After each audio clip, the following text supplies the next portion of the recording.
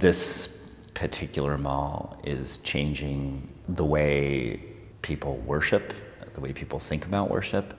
People immediately assume that because a mall is not a parking lot full of cars, people coming in and out, and neon signs and stores up and down, that it's not just defunct or dead. When a tree dies, it becomes habitat for all these other things. And we look at the tree from the outside and we're like, well, poor dead tree. But on the inside, the raccoons are going, yay, a nice place to live. And from a design perspective, if we begin to kind of think about a mall structure as being the shell of an ecosystem that is in transition, there are certainly lessons we can learn using ecological principles about the ways that we can reclaim and carve up those spaces so that they would be supportive of new kinds of life, if you will. The way that community groups have been able to find opportunities for socialization, for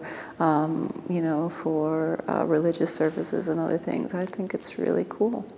The piece resulted in a film, several different videos, drawings, photographs, and a wall was constructed to convert one of the spaces in the mall to become a place of public assembly for future use. It was a way to give back to the community, which inspired me to do the project and document the changes at the Euclid Square Mall, and hopefully start a dialogue that will continue to change and grow.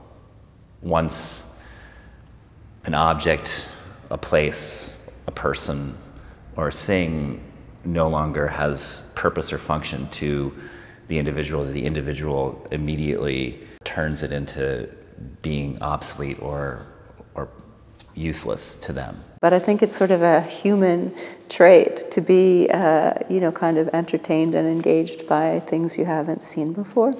So even though a lot of the malls that have been vacated, abandoned, are not that old, they're not hundreds of years old, not even 50 in most cases.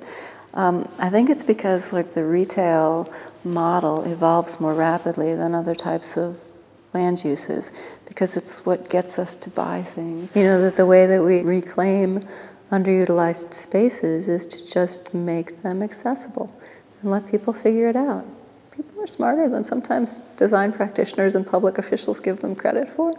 And if you make the space accessible and you show people, it's transparent, here's how you use the space.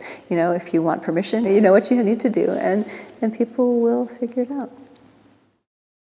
I've found that the compulsion to worship and practice faith in whatever environment is provided is an inspiration.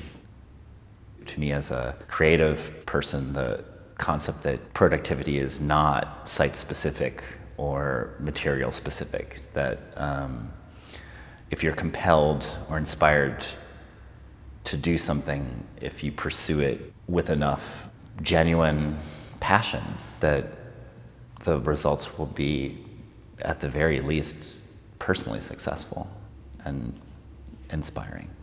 We usually look at the built fabric first and work with the people. It's a nice thought to kind of think about the people first and figure out how that then impacts the built form.